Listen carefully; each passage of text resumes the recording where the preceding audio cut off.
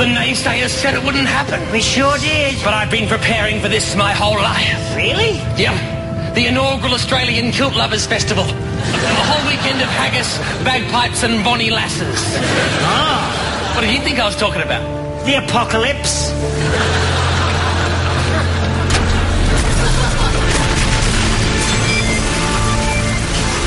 Holy shit! This is it, Randy. It's the end of days. Oh, you're such a drama queen. Mother Nature is raining her unrelenting fury down upon mankind. I'm sure it'll blow over. Randy, have you seen the movie Armageddon? No. Deep Impact? No. 2012? No. The Day After Tomorrow? Negative. The Omega Man? No. War of the Worlds? No. Well, lucky for you, I'm completely prepared for this exact scenario. Really? Yep. I rented them all on DVD. Disaster Movie Marathon! Wow!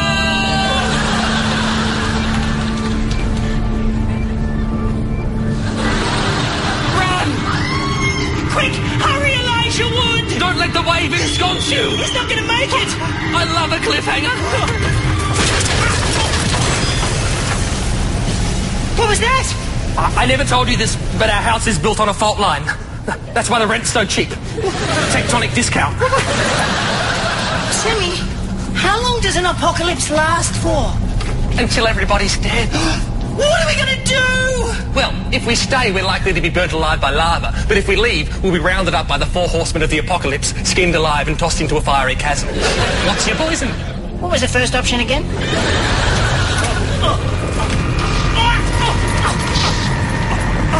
Randy! Sammy, look out! Look out! Randy!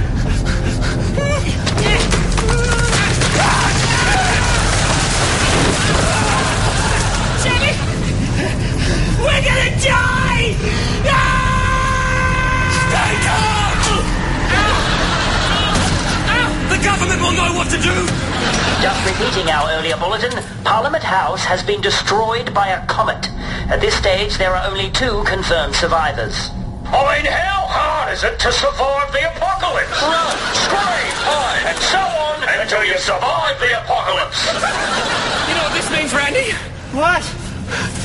We don't have to return our DVDs anymore. Sammy, it's Armageddon! I know, and it costs $3 to hire per night. If we survive for a week, that's a saving of $21 in our pockets. Sammy, focus! Bruce Willis!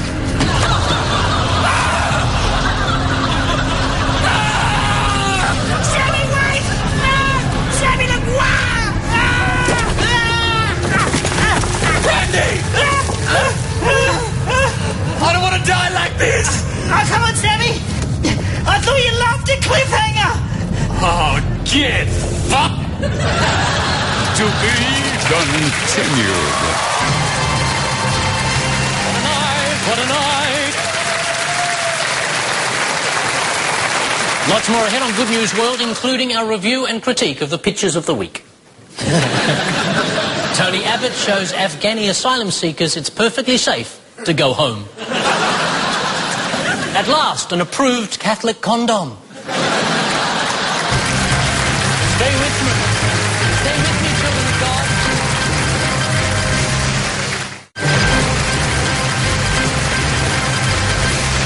Time now to cross to our always lovely New Zealand correspondent. What's happening with our Kiwi cousins today, Adele? Adele, are you there? What's happening with our Kiwi cousins, Adele? Well, I don't know, Paul. I didn't know you had family here, so you're probably better equipped to answer that than I am. No, it's a figure of speech, our Kiwi cousins, because we're so close. You're our friends, like our cousins. We say our Kiwi cousins, Australia cousins, Kiwi. What's the news, Adele? What's the news? Well, I've made up a joke, Paul. Oh, you've made up a joke, Adele? What's this? What am I being, Paul? What am I? A microwave.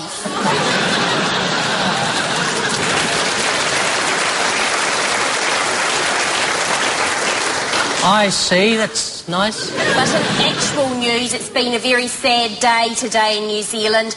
The Department of Conservation was supposed to euthanise a whale that got stranded on an East Coast shoreline.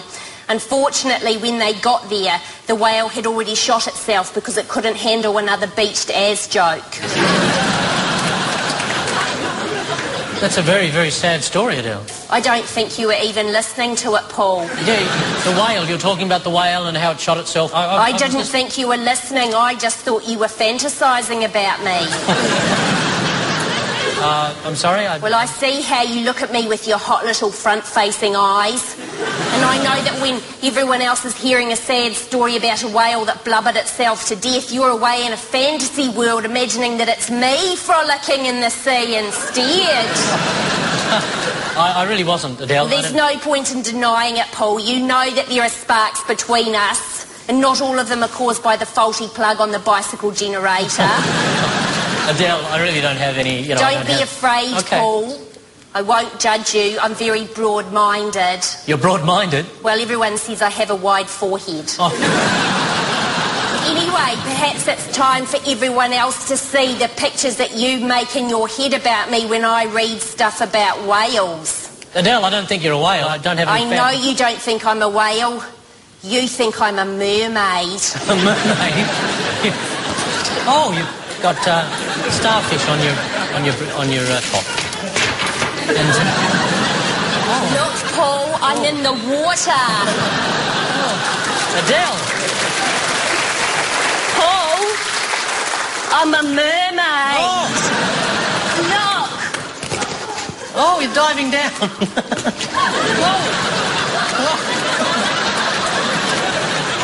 Whoa. Adele, I'm speechless. Well, why are you still making noises then, Paul? You haven't seen anything either. Look at this. I'm going to dive, Paul. I'm going to dive.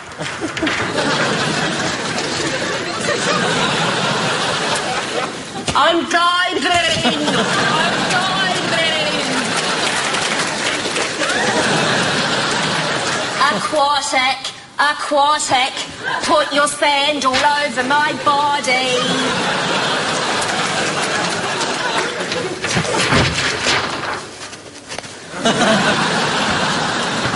And that's the news, Paul. Oh, Adele, extraordinary. Just one question, Adele. Should those fish be up in the air like that? They're flying fish, Paul. Oh. I'm sorry, Adele, but we have to go. That was truly something. Next time, Paul, I'll wear my fishnets. Oh, thank you, Adele. Oh, we're losing contact with Adele. Adele? Adele? Adele? Yes, Paul? Hello again. Hello, Paul. You're very wet, Adele. What I'm more concerned about is where this came from. Did you give it to me? No. I can't tell which one of us is making the noise. Is it you or is it me? I think it could be your crabs. This has gone a bit strange. Yeah. Hi, Paul. Australia's next top male model. And this week, our plucky contestants completed a grueling and dangerous photo assignment in a giant vat of melted chocolate. It's not a medium I've worked in before. I've done some work with marzipan. No, to me, chocolate was new. Despite a spirited performance, Sammy J was distraught. Well, I strongly suspect that chocolate was not fair trade chocolate. I was literally swimming in the blood, sweat and tears of exploited children. And I'm sorry, I just really feel for them. The Mercurial Randy is now hot favourite to win the title. As soon as I got out of the chocolate fountain, I went straight over and put my head in the fridge. And it's hardened, and now I'm like a bowl of Cotty's Ice Magic. You could hit me with a spoon and just scoop out my brains. It'd be all chilled like an ice cream. Tom's performance was disappointing. He seemed unable to concentrate. Randy said he did something to the chocolate. I'm not sure what he did. But this moustache smells like ammonia. You can lead a man to a fountain of chocolate, but you can't make him not wee in it. I weed in the chocolate fountain. Coming up next, the judges' verdict. Plenty more to come on Good News World tonight as our review of the week continues. Silvio Berlusconi explains the miracle of birth. No longer bound by the responsibilities of office, Silvio Berlusconi makes clear his intentions to fillet the pyramids. Well, if you didn't like the other two, you're not going to like this one. Silvio Berlusconi explains how you can tell the age of a prostitute. Be my friend! Be my friend!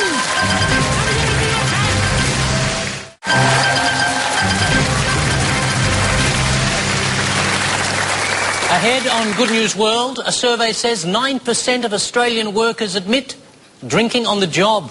81% too pissed to complete the survey. The paternity claim against Justin Bieber is dropped when DNA tests prove conclusively that he's just a big girl. The mother now claims the real father is Lady Gaga.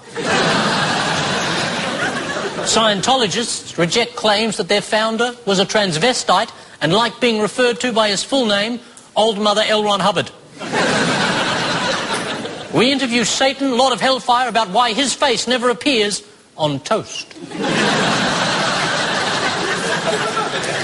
Eternal optimists grieve after learning that life's rich tapestry has been destroyed by carpet moths. And we ask, since Obama accidentally referred to our Prime Minister as Julie, does that allow her one credit to call him Osama?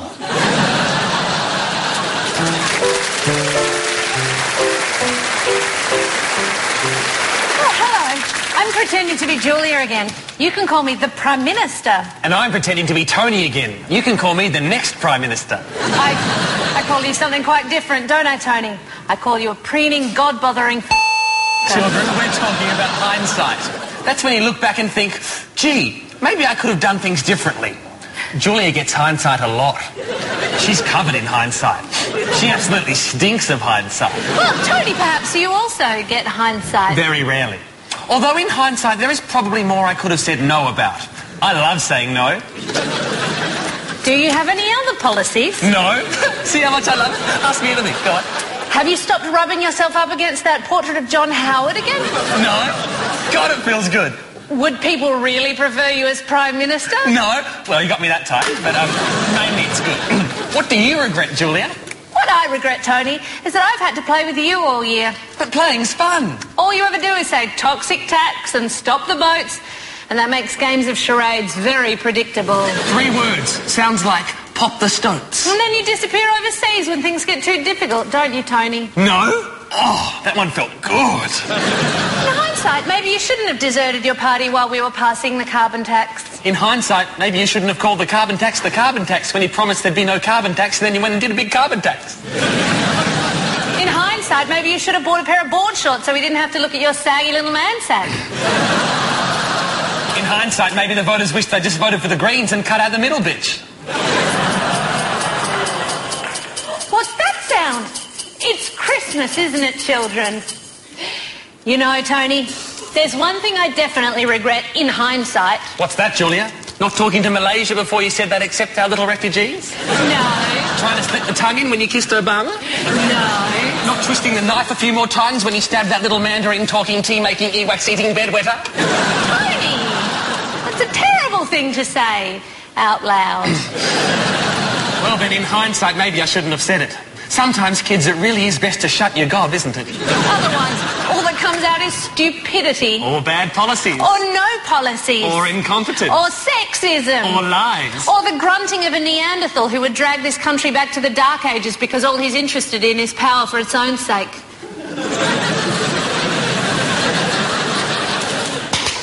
Well, boys and girls, that's all we've got time for. We want to wish you all the best for a festive season. And don't forget to get up early on Christmas Day to give thanks to the Lord Jesus Christ. Or just open your presents and stuff your face. Happy holidays! Vote Liberal!